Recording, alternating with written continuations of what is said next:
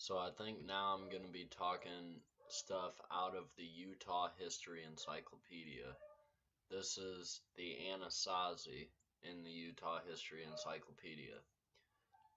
The Anasazi, or Ancient Ones, thought to be ancestors of the modern Pueblo Indians, inhabited the Four Corners country of southern Utah, southwestern Colorado, northwestern New Mexico, and northern Arizona from about AD 200 to AD 1300, leaving a heavy accumulation of house remains and debris. Recent research has traced the Anasazi to the archaic peoples who practice a wandering, hunting, and food gathering lifestyle from about 6000 BC until some of them began to develop into the distinctive Anasazi culture in the last millennium BC. During the last 2 centuries BC, the people began to supplement their food gathering with maize horticulture. By AD 1200, horticulture had assumed a significant role in the economy. Because their culture changed continually and not always gradually, researchers have divided the occupation into periods, each with its characteristic complex of settlement and artifact styles. Since 1927, the most widely accepted nomenclature has been the Pecos classification, which is generally applicable to the whole Anasazi Southwest. Although originally intended to represent a series of developmental stages rather than periods, the Pecos classification has come to be used as a period sequence. Basket Maker 1, pre 1000 BC, an obsolete synonym for archaic. Basket Maker 2, 1000 BC to AD 450. Basket Maker 3 is AD 450 to 750. Pueblo 1 is 750 to 900. Pueblo 2 is 900 to 1150. Pueblo 3 is 1150 to 1300. Pueblo 4 is 1300 to 1600. Pueblo 5 is 1600 to the present, historic Pueblo. The last two periods are not important to this discussion, as the Pueblo peoples had left Utah by the end of the Pueblo III period. As the Anasazi settled into their village farming lifestyle, recognizable regional variants or subcultures emerged, which can be usefully combined into two larger groups: the eastern branches of the Anasazi culture, including the Mesa Verde Anasazi of southeastern Utah and southwestern Colorado, and the Chaco Anasazi of northwestern New Mexico. The western Anasazi include the Kayenta Anasazi of northeastern Arizona and the Virgin Anasazi of southwestern Utah and northwestern Arizona. To the north of the Anasazi peoples, north of the Colorado and Escalante rivers, Utah was the home of heterogeneous group of small village dwellers known collectively as Fremont. Although they continued to move around in pursuit of seasonally available foods, the earliest Anasazi concentrated increasing amounts of effort on the growing of crops and the storage of surpluses. They made exquisite baskets and sandals. For this reason, they have come to be known as basket makers. They stored their goods, and often their dead, in deep pits and circular sys. Small pits, often lined with upright stone slabs and roofed over with a platform of poles, twigs, grass, slabs, or rocks and mud. Basket Maker 2 houses were somewhat more sturdy than those of the archaic predecessors, being rather like a Paiute winter wickiup or a Navajo hogan. Very few have been excavated. By AD 500, the early Anasazi people had settled into the well-developed farming village culture stage that we know as Basket Maker 3. Although they probably practiced some seasonal traveling and continued to make considerable use of the wild resources, they primarily had become farmers living in large villages. Their houses were well-constructed pit structures consisting of Hogan-like superstructure built over a knee or waist-deep pit, often with a small second room or antechamber on the south or southeast side. Settlements of this time period are scattered widely over the canyons and mesas of southern Utah. They consist of small hamlets of one to three houses, and occasionally villages of a dozen or more structures. About AD 700, evidence of the development of politico-religious mechanisms of village organization and integration appears in the form of large communal pit structures. One such structure with a diameter of 40 feet has been excavated next to the old highway in Recapture Creek by archaeologists from Brigham Young University.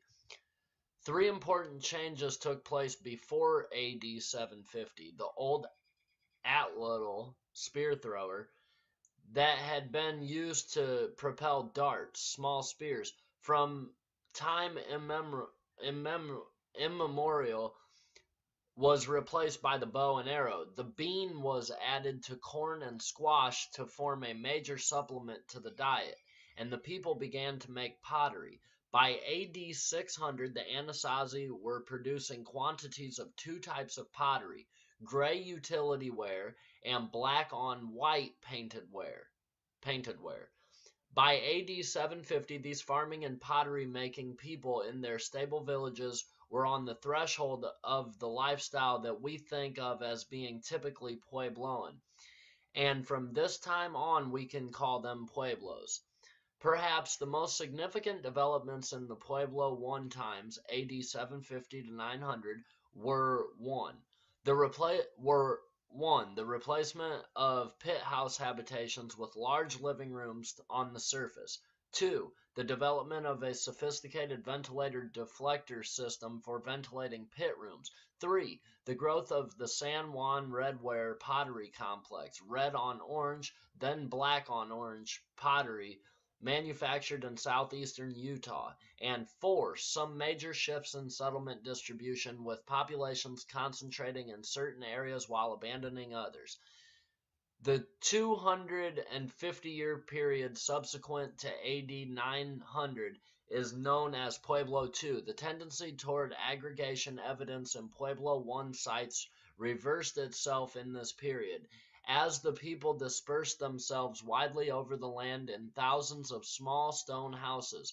During Pueblo II, good stone masonry replaced the pole and abode architecture of Pueblo I. The surface rooms became year-round habitations, and the pit houses, now completely subterranean, probably assumed the largely ceremonial role of the Pueblo Kiva. It was during this period that the small cliff granaries became popular. The house style known as the unit pueblo, which had its beginning during the previous period, became the universal settlement form during this period. In the unit pueblo, the main house is the block of rectangular living and storage rooms located on the surface immediately north or northwest of an underground kiva. Immediately southeast of this is an ash dump or midden. The redware pottery industry continued to flourish as a fine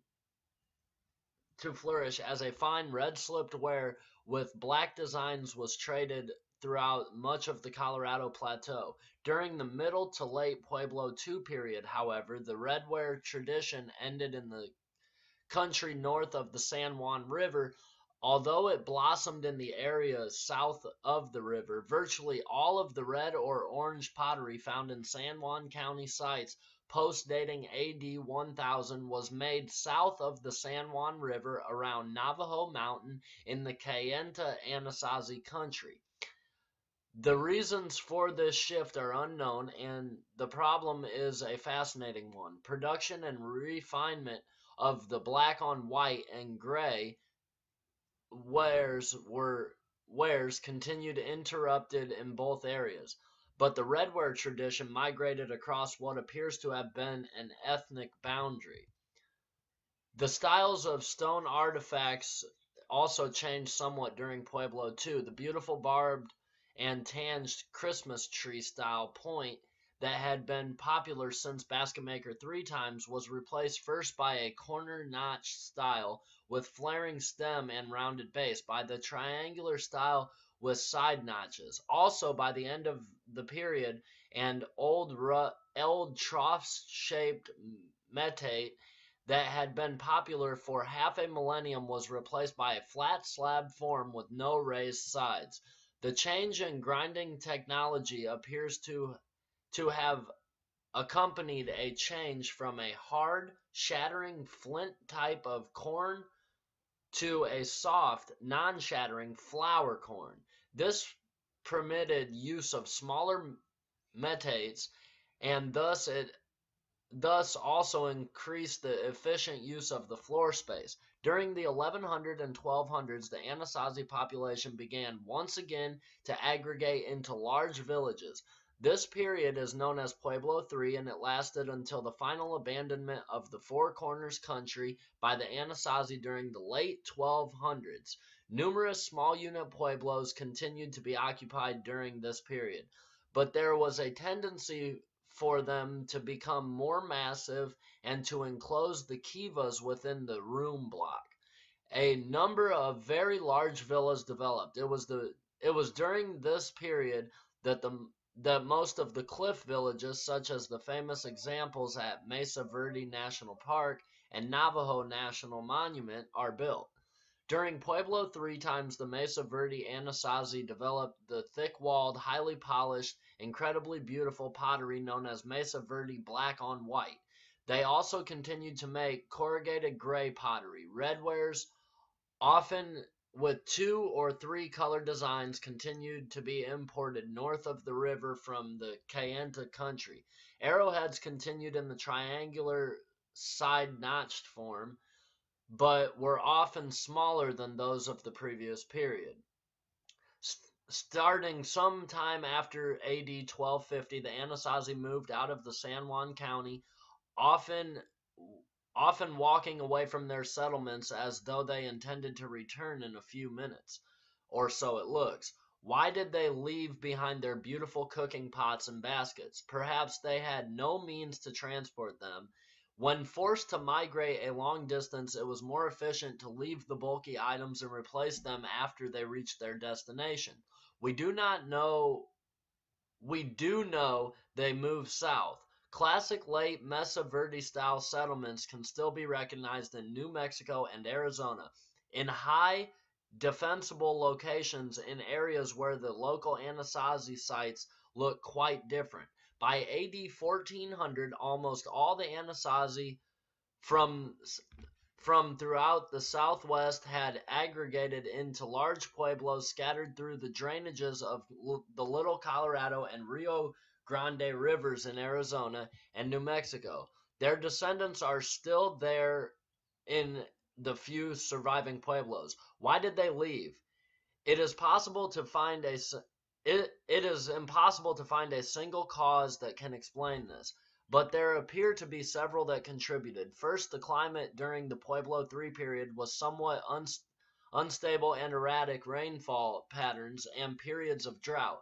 This weather climaxed with a 30-year drought starting at about 1270 that coincided with a cooling trend that significantly shortened the growing season. Perhaps the expanding population had pressed the limits and the land's capacity to support the people so that they were unable to survive the climatic upheavals of the 13th century.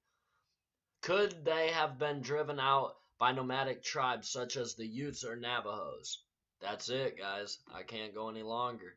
There is no direct evidence that either group or anything. Anyways.